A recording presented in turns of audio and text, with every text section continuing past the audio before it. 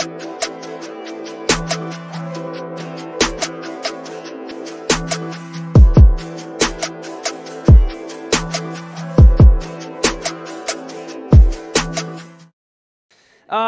as Pastor Brock mentioned, and between him and I, there's a little debate as to how to pronounce these correctly, but that's fine.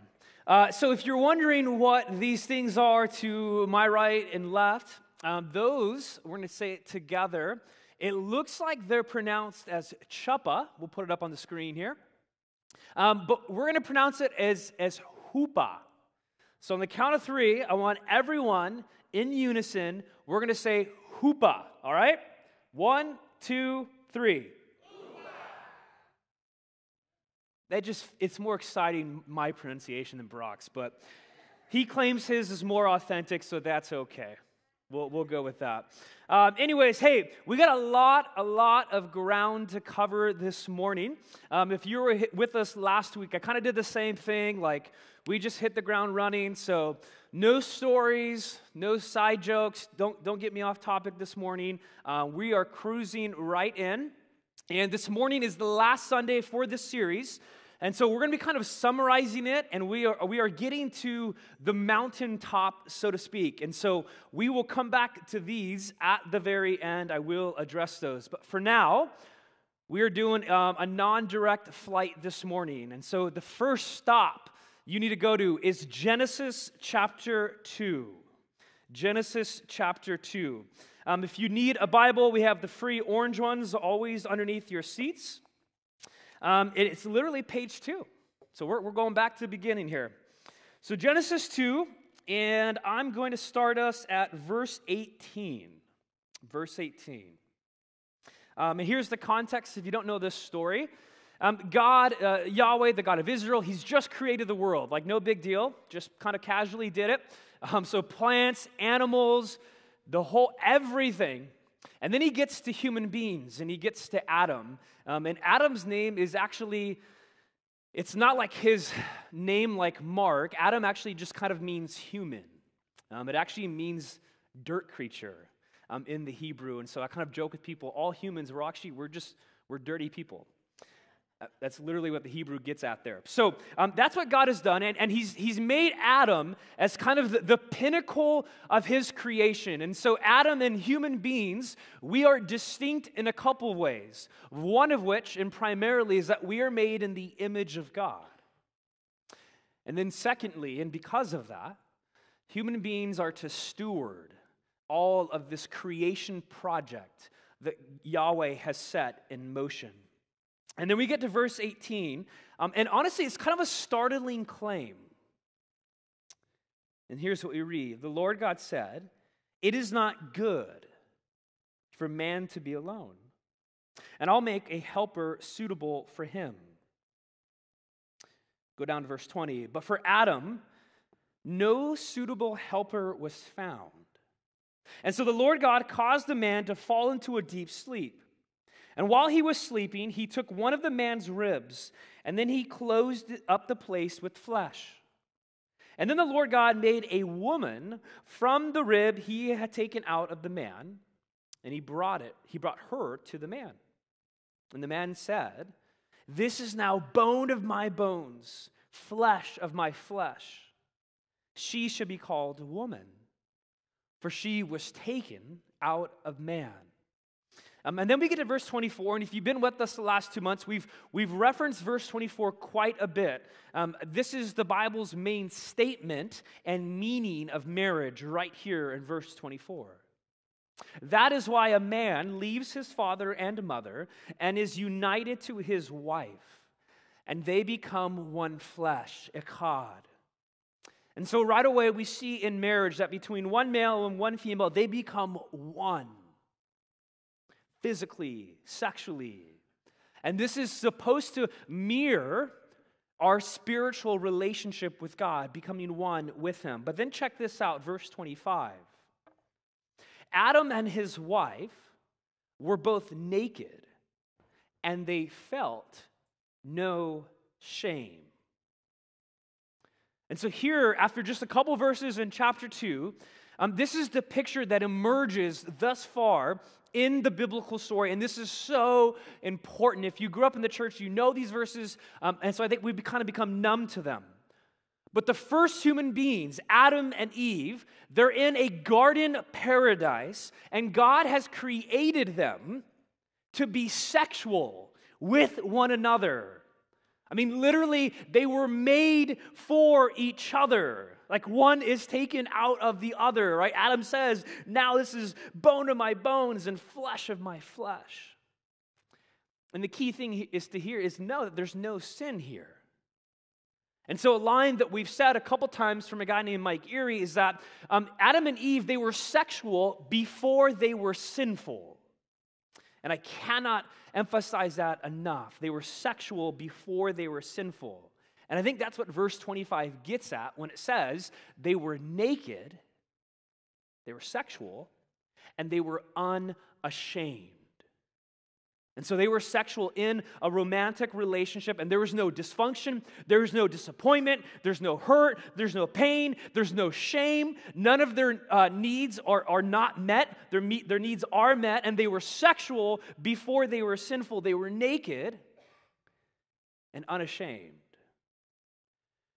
And I think part of the human story, regardless of our age, our gender, is that we long to go back to that garden reality, that divine paradise, right? We long to be in the presence of God and in an intimate, shame-free relationship with another human being who knows us at like our deepest levels but still loves us. And our problem is that when we are naked, we are ashamed.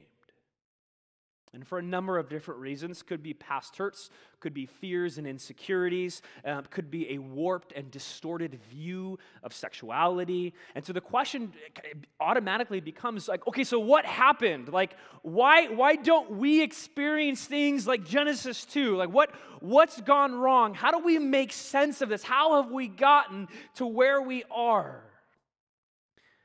And the scriptures give an answer to that.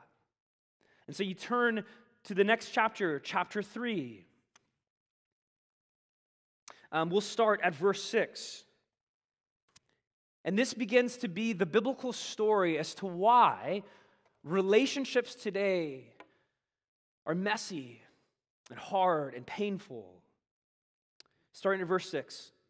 When the woman saw that the fruit of the tree was good for food and pleasing to the eye and also desirable for gaining wisdom, she took some and ate it. And she also gave some to her husband who was with her, and he ate it. And here's where everything turns and goes south. Verse 7. Then the eyes of both of them were opened, and they realized they were naked. And notice what they do. So they sewed fig leaves together and made coverings for themselves. See, now they're naked and ashamed. Hence, they're scrambling to cover up their body. And then the man and his wife, they heard the sound of the Lord as he was walking in the garden. And I'm going to make a big deal out of the garden this morning. Notice every time we read that word. Walking in the garden in the cool of the day. And they hid from the Lord God among the trees of the garden. But the Lord God called to the man, "Where are you?" And he answered, "Well, I heard you in the garden, and I was afraid because I was naked, and so I hid." He's full of shame. And he said, "Well, who told you that you were naked? Have you eaten from the tree that I commanded you not to eat from?" And now notice this. Notice the excuses, the blaming, the discord that begins to happen between the male and the female. This never happens, at least this never happens in my marriage. The man said, "The woman you put me here with, she gave me the fruit from the tree and I ate it." Basically, he's like, it's her fault. And the Lord God said to the woman, "Well, what is this that you've done?" And then notice what the woman does. "Well, the serpent deceived me and I ate." So then she passes the blame onto the serpent, which in this story represents Satan. Skip down a couple verses, verse 16. We now begin to see the consequences or the implication of these rebellious decisions that these first human representatives made. This is why we experience strife and tension between male and female today. This is why relationships are not easy, though they were created to be. Verse 16, God says this. To the woman, he said, I will make your pains in childbearing very severe. With painful labor, you will give birth to children. I'm so sorry, ladies. Although I have heard that perhaps the male equivalent of giving birth is passing a kidney stone. Can any guys vouch for that here? Oh, see? There we go. I pray every morning that I never have to pass a kidney stone. I've heard horrific things. Anyways, this is where the fracturing between male and female comes from. God says this. Listen to this. If you're an underliner, underline the second word. Your desire. We're going to come back to that word desire. Will be for your husband, and he will rule over you. This relationship, where literally she came out of him, they were kind of like attached, so to speak, is now no longer equal. It's no longer egalitarian. And now there's going to be discord, strife, disagreement, inferiority, attempts to dominate and one up the other. This is the unraveling, the consequence of sin in relationships.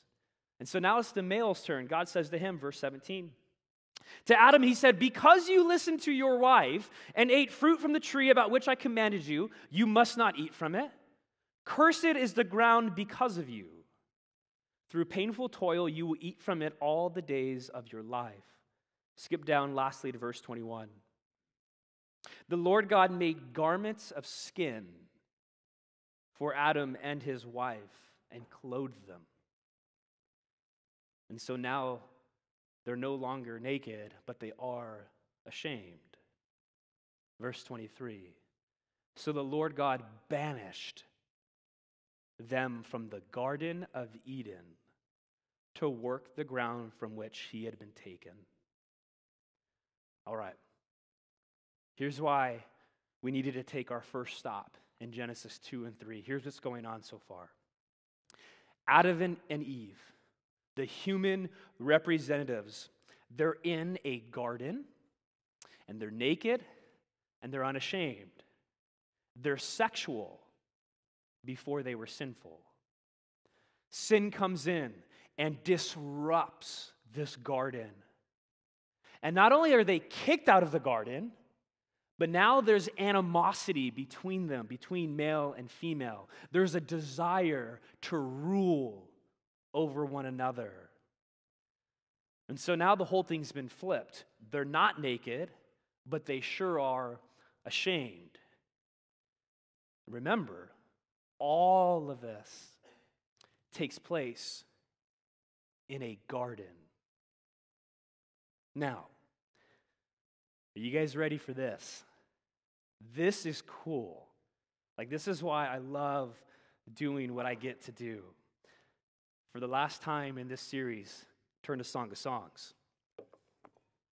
Song of Songs. So still in the Old Testament between Ecclesiastes and Isaiah.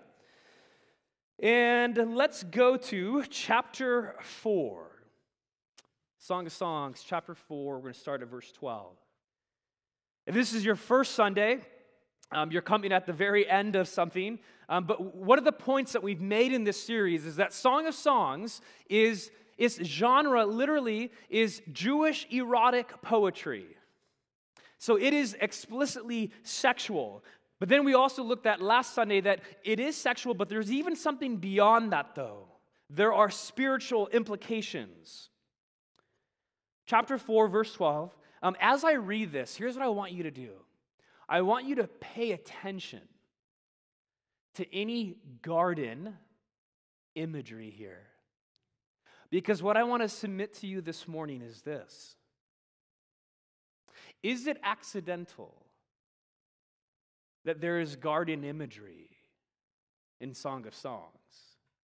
Is this perhaps a literary allusion to Adam and Eve in the garden? Let's find out. The male lover says this, verse 12. You are a garden locked up, my sister, my bride.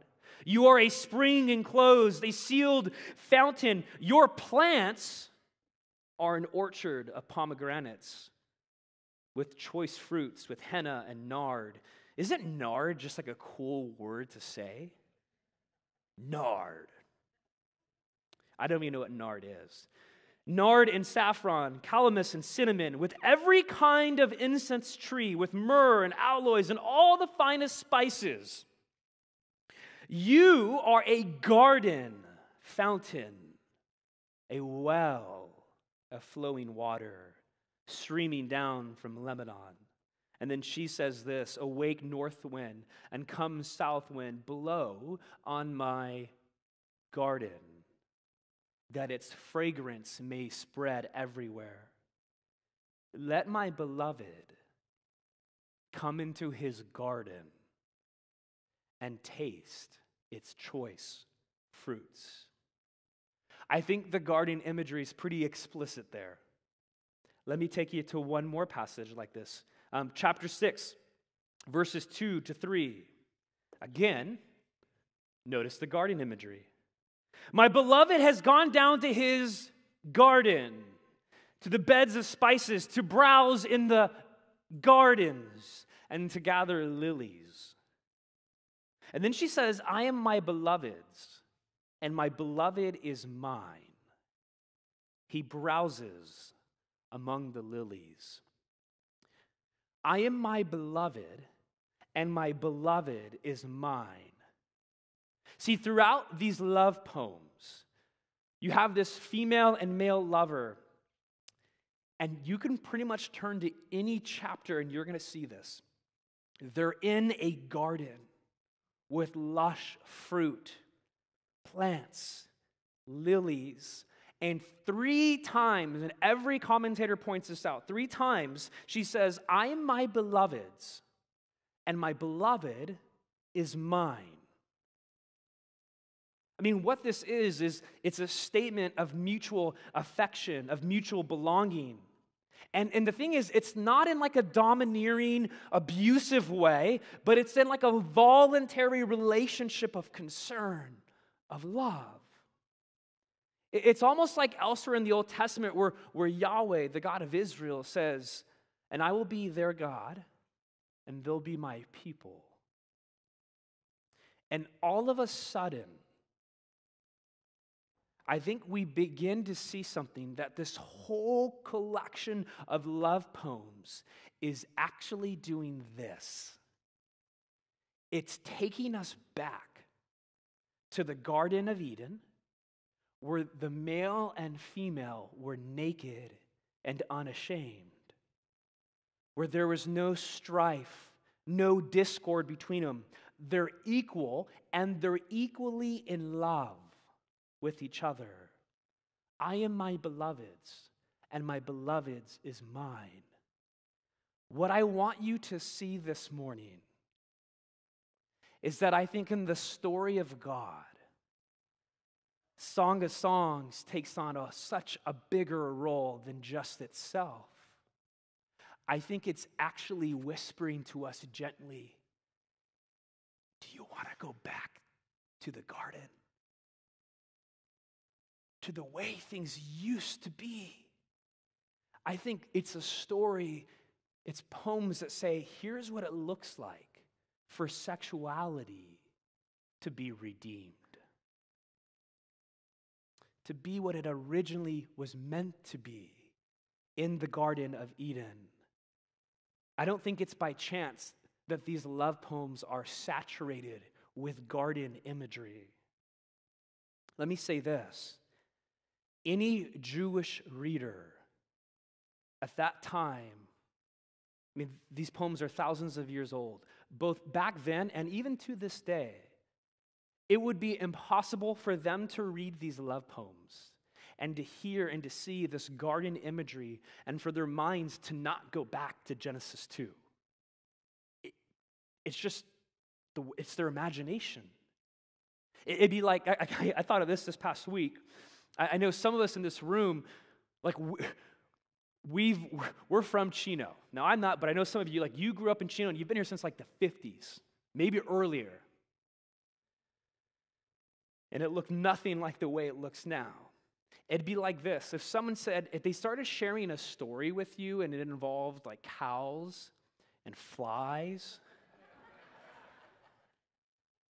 if you grew up in old Chino when there was nothing but dairies, and then today, decades later, someone starts sharing a story with you, oh yeah, cows on a dairy and flies, I can guarantee you that instantly your mind would go back to when you lived on a dairy. I mean, just the mention of cows or flies or whatever it is will instantly bring your mind back to those times and that narrative of your life. The exact same thing would go on here for a Jewish reader to read love poems that have a garden landscape. Immediately, they'd be taken back to Genesis 2. Now, if you think that's not true and you're not buying that, that's okay. It's cool. We can agree to disagree. Let me show you one more thing. Chapter 7, Song of Songs. And this is where I love to be a nerd. So chapter 7, verse 10. Listen to this statement, she says. I belong to my beloved, and his desire is for me. Now, hang with me here. The word desire in Hebrew there is teshekah. And teshekah is an extremely rare Hebrew word. So rare that teshekah is only used 3 times in the Old Testament. And this is one of its uses. So it's only used 2 other places in the scriptures. Guess where those 2 other places are? Genesis. Try Genesis 3 and Genesis 4. We read one of the verses in Genesis 3. Genesis 3:16 says this, your desire, your teshekah, will be for your husband, and he will rule over you. There, in Genesis 3:16, the teshekah is in a negative, like domineering sense, right? And that's the crippling effects of sin. But now, and this is so rad, now in Song of Songs 7:10, the female lover tells her husband, I belong to my beloved, and his desire, his teshekah, is for me. Do you see what's happened? They're in another garden, and the curse of sin is being reversed. The negative use of teshekah is being flipped, and now it's being used in a positive sense. Their sexuality is being redeemed. They're equal alongside one another. They're experiencing intimacy as Yahweh made humans to experience. See, redemption is possible, brothers and sisters, even in your sexuality. Song of Songs, the story of God, what I want to tell you this morning, and I hope this just gets you excited, it offers us a picture of Eden restored in our sexuality. I think that ultimately, big picture is the meaning of Song of Songs. Now, to be clear, and this is important, this doesn't mean, and I've said this, that their relationship is all rosy and Hallmark perfect and, whatever else. No. They still got issues in their marriage, right? So we talked about foxes weeks ago. Foxes that war against your romantic relationship, right? This couple in Song of Songs, it shows them experiencing disappointment, frustration. It shows them experiencing longings that aren't satisfied. Relationships are not easy because of the reality of sin. And so we see that loud and clear in these love poems. Right? We've even talked about the power of sex. That line that's also said 3 times, do not awaken or arouse love until it so desires. It's a caution flag. But at the same time, there is a possibility to taste and to experience a return to Eden of God-ordained, passionate, intimate, vulnerable, dare I say, erotic romance as shown between these two lovers, just as it was for Adam and Eve in the original garden. Restoration and relational healing are possible in the name of Jesus Christ. Here's what this means for you and I. It means that our sexuality can be redeemed. That because of Jesus, which, oh, by the way, the New Testament, the Apostle Paul picks up the name of Jesus, and guess what Paul calls him? He calls him the second Adam. Isn't that interesting? Let me take this one further. You go to John 20. Here's a freebie for this morning. Mary Magdalene is outside of the tomb of the resurrected Jesus. You ever wondered, who does she mistake Jesus for? The gardener. Come on now. That's all free stuff this morning. And so all of a sudden you see in the scriptures, it's actually a story of a garden. And the message of the gospel is that it is possible to go back to a garden city. Now back to Jesus, the gardener, the second Adam.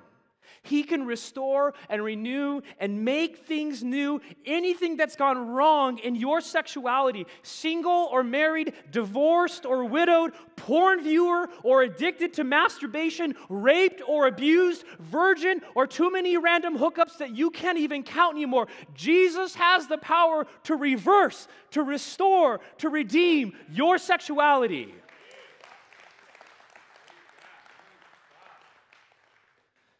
So, this morning, as a response to this whole journey that we've been on for 2 months, what I would hate as a pastor is to have a great sermon series and then for it just to drop dead and results in no life change. That's not why we preach. We preach so that the Spirit can come alongside us and change us and transform us into the image of Jesus. And so this morning, the invitation is this: to stand underneath a chuppah. To stand underneath a chuppah. Now maybe you're wondering, I would assume you're wondering, what in the world is a chuppah? What are these things over here? Great question. Let me explain this a little bit. A chuppah is an ancient Jewish tradition that's used in wedding ceremonies. It is a canopy under which the bride and the groom stand during their wedding ceremony. And it usually consists of a cloth or a sheet, and it's stretched over 4 poles. And here's the thing about chuppahs. There is immense, significant meaning to them that goes back thousands of years. Some would submit all the way back to Exodus. Exodus, second book in the Bible, we read of Yahweh, the God of Israel, that usually the way that he makes himself known and felt is with a cloud. A cloud. And so, a couple examples of this.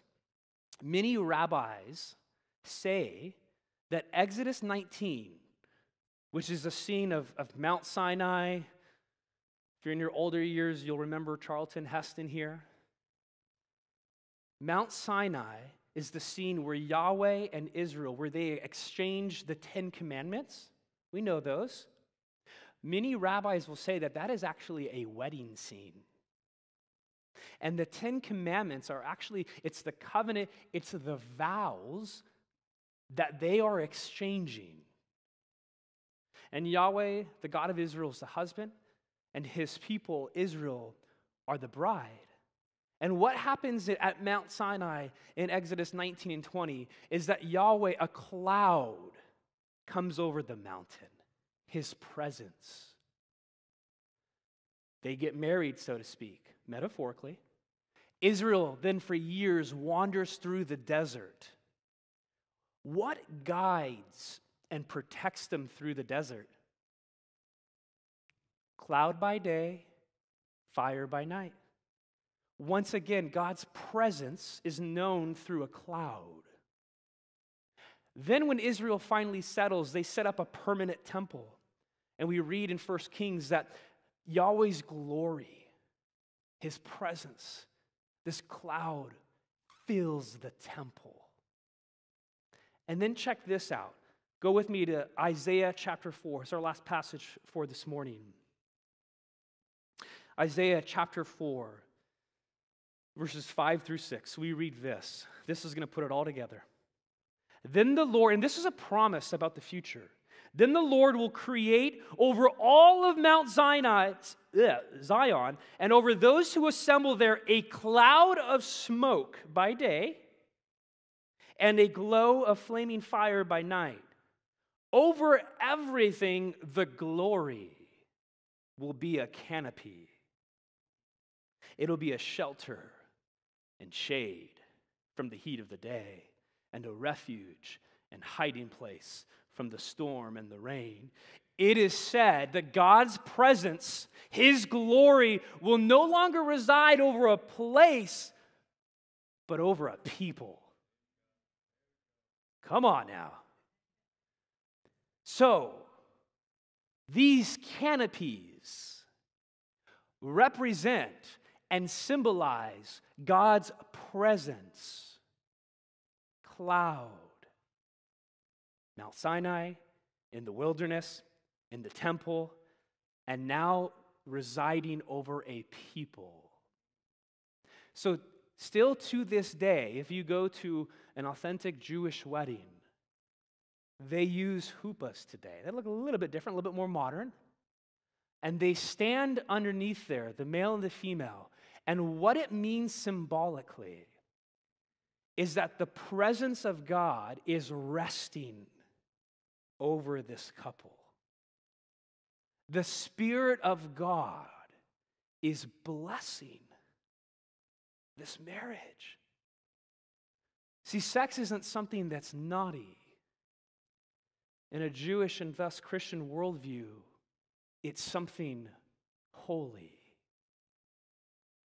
And so this morning, as a fitting end to all of this, I want to invite you to stand underneath the huppah and to invite the Spirit of God to rest over you, to bless you and your sexuality, to redeem any wounds, to heal any shame, to cover and protect. Now, I have to say this, there's nothing magical about these. Honestly, Matt Buffardi made them. And they're amazing. Thank you, Matt. Yeah, let's give him a round of applause. He didn't want me to say that. But you're sitting front row right there, man. You're right in front of the huppah. So there's nothing magical about them. However, we passionately believe that it's in moments that the Spirit of God can sanctify. So we as a church, with Christians across the world and ages, believe in something called communion and baptism. And communion and baptism, they're physical symbols, but they signify a profound, deep spiritual reality. And so in communion, the elements, they're physical, and they represent a gospel truth. When someone gets baptized, which, by the way, we're doing next Sunday, you got to be here, it's going to be good. When someone goes under the water and then back out of, it is an expression, a symbol of them dying and rising with Christ. So a chuppah this morning is a moment in time, physical reality that I think the Spirit of God can use to bring spiritual truth to us. And some of us this morning, and we were praying about this, some of us this morning, when we stand underneath the canopy, honestly, some of us may experience immediate healing over a porn addiction or whatever it may be. That can happen, and we believe that. We want to risk for that. John Wimber, who founded the Vineyard Movement, he once said that faith is spelled R-I-S-K. Love that. And then for others of us, we won't experience immediate healing. It's a process. It's a journey that could take days, weeks, months, years, decades. See, I believe that the Holy Spirit is active in both divine moments and also in a process. It's not one or the other. It can be both. We don't know how, and we don't know why, but we know that He does heal through moments or through process. So maybe you are here and your marriage is in a rough patch. You're tired, you've been arguing with one another, you're full of stress, you're at wit's end. The invitation for you in that situation is to stand underneath the chuppah. And so we're going to have some shepherding elders, maybe some staff pastors in the back, and they're just kind of extending a hand and just praying over you. They're not going to say anything to you. They're not going to ask you any weird questions, nothing weird. But it's a posture of, we just want to bless your marriage with God's presence. Who doesn't want to be blessed with God's presence? Maybe you're here and you're single, and you are lonely, you are discouraged, you're isolated, you have no hope. The invitation for you is to stand underneath the chuppah. Maybe you're here and you've been through a divorce, and you have years, decades of emotional pain that has not been processed. The invitation for you is to stand underneath the chuppah. Maybe you're here and you're widowed, and you miss like crazy your spouse. The invitation for you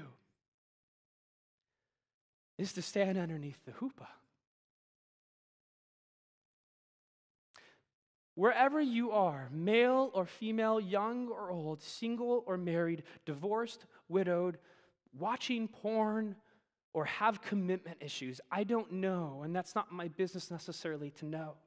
But what I do know is that our God is in the business of redeeming and restoring and bringing your sexuality back to the garden.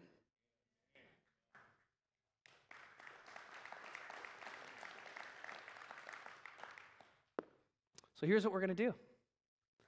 It's chuppah time. That just sounds fun to say. Every Sunday maybe we can do this. So I'm going to invite the band back up. They're going to do 3 songs. I ended a little bit early this morning on purpose. Honestly, how I want to see this is I kind of think this should be like a healing service. We just want to make space for the Spirit of God to move. He's in control of that, we're not. We just want to make ourselves available. So it's this posture. So they're going to sing 3 songs. I'm going to have some shepherding elders come up. And they're just going to be in the back of these huppahs. They're just going to extend a hand as you walk up. Now, you can walk up and you can stand underneath the huppah by yourself, individually. If you're married, you can walk up with your spouse. If you're a child in here, maybe you want to walk up with your parent. That's all fine, however you feel led. And you can just stand underneath there, and someone's just going to pray for you. Just that God's Spirit, His blessing would be upon you. And that's it. And then you can just go back to your seat. We got 3 songs where everyone can get a chance to go. But it is my prayer that this series has been a journey where wherever you are, the presence of God can meet you in your pain, in your wounds, in your brokenness, and to begin to restore and redeem what's been taken from you. Let's pray. Holy Spirit, God, when you created this world, which is just something crazy to say, it says that your Spirit hovered over the waters. It was kind of like a canopy over the waters. And you brought order out of chaos. And Lord, I just passionately pray this morning that you bring order out of chaos this morning, that you redeem marriages that are on the brink, singles who are lonely and frustrated. Jesus, can we be a people, the bridge, that are redeemed in our sexuality as a witness to this world that knows nothing but brokenness? That we may be people who sit under your shade in the canopies because we just want to rest in your presence. We've had enough. We can't do this life on our own. We don't want to take a step forward without being covered in your presence. Heal us, Jesus. Minister to us. Come, Holy Spirit. It's an ancient prayer of the early church. Come, Holy Spirit.